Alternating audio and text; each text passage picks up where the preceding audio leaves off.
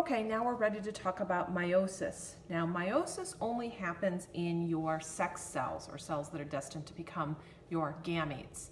And the reason we go through meiosis is because we need to get our cells from being diploid, remember 2 copies of each chromosome, to being haploid. So meiosis is the process whereby we go from diploid cells to haploid cells. And the reason we have to do that is because during fertilization, a haploid cell meets another haploid cell, and together they create a diploid cell, which can become a new organism. So we need to make sure we're haploid when we go through fertilization, otherwise we'll end up with too many copies of chromosomes. So we're going to start here with our normal setup. We have 2 copies of chromosome 1 and 2 copies of chromosome 2.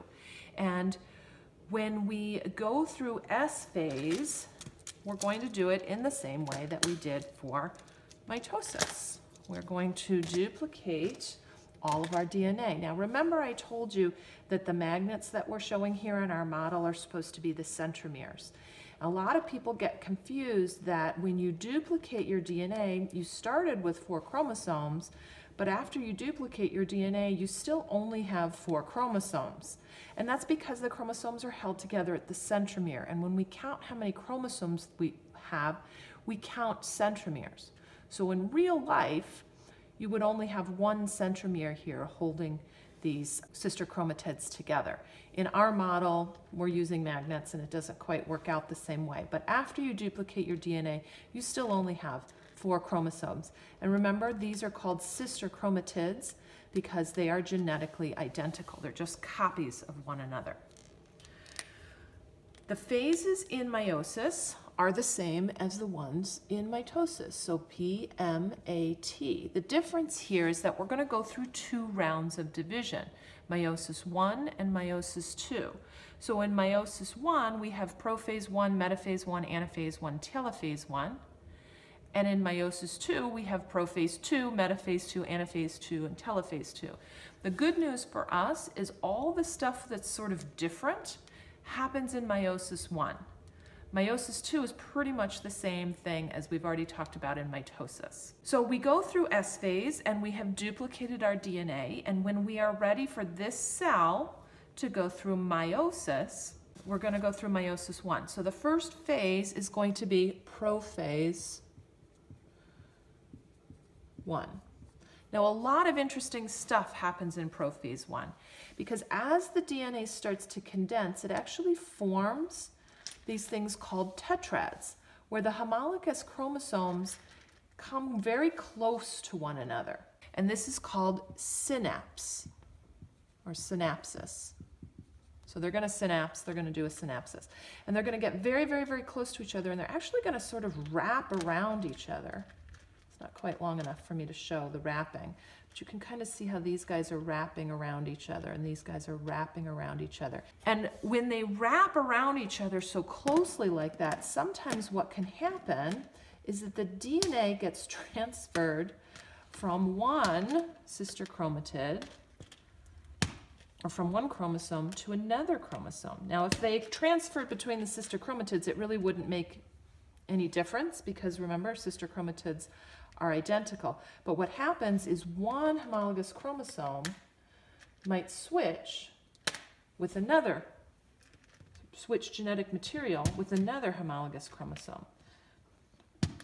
And what this is called is crossing over.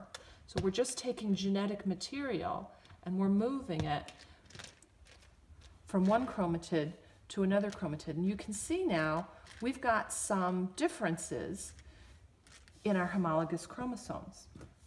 That's called crossing over. Synapsis and crossing over happen in prophase 1. Other things that happen in prophase 1 is what we're used to. The nuclear envelope starts to break down, and the centrioles are going to start to make their spindle fibers and start to move apart. And of course the nuclear envelope has to break down so those spindle fibers can get in, because the centrioles are on the outside of the nucleus. The next phase is when the nuclear envelope is completely gone.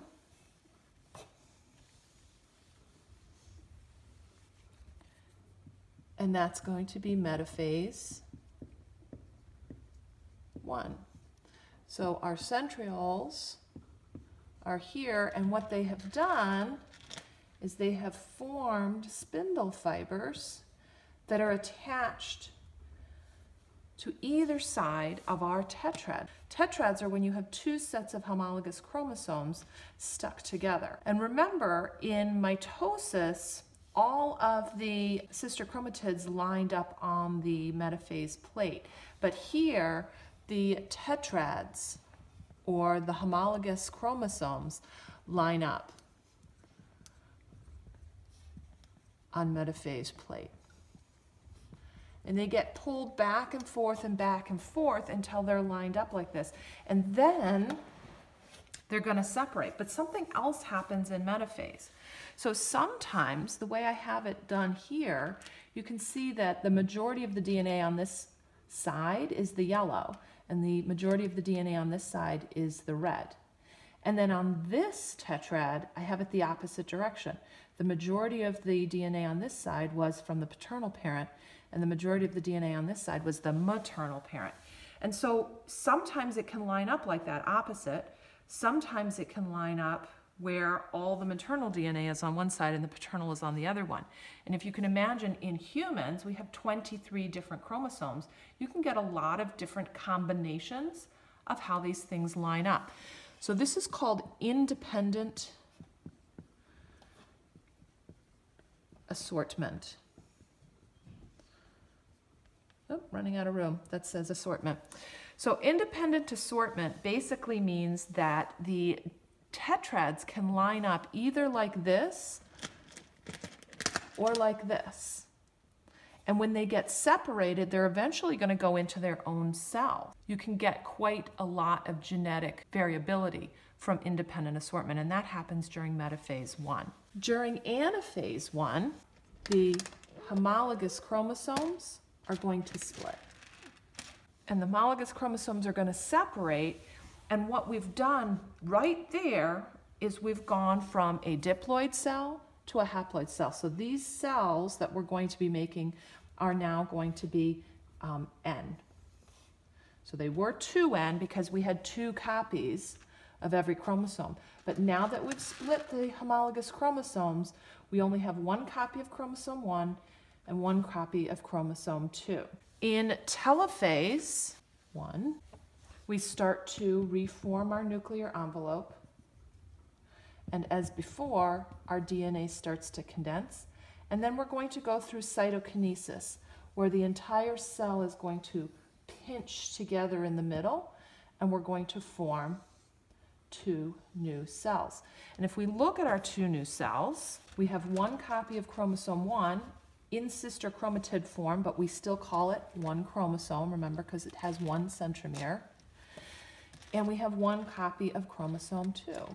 And that's going on in both of these cells. Our chromosomes are still stuck together in this sister chromatid structure. So we have to get those apart. And that's pretty much what meiosis II is all about. So I'm just going to use this cell over here to show you what happens in meiosis II. It would be happening to this cell as well, but it will get too messy. So we have this cell over here. It has a nuclear envelope, and we're going to go through meiosis II. And meiosis II is going to start with prophase. So we're going to start to break down the nuclear envelope. We're going to have our centrioles start to separate, and our DNA is going to condense. In metaphase 2, these guys are going to line up on the metaphase plate. In anaphase 2, we're going to separate our sister chromatids. So now finally we separate our sister chromatids, which is pretty much what we did in mitosis.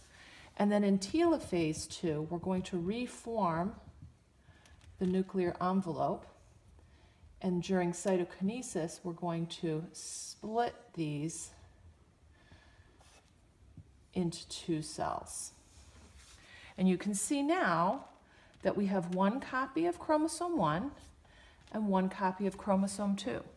And we have one copy of chromosome 1 and one copy of chromosome 2. And because of all the different things that we've done, they are no longer genetically identical. And if we take our other DNA, you actually end up with 4 different cells. All genetically different. And all haploid, all have one copy of each chromosome. And these cells can then go through fertilization. Okay, that's it for today. See you in class.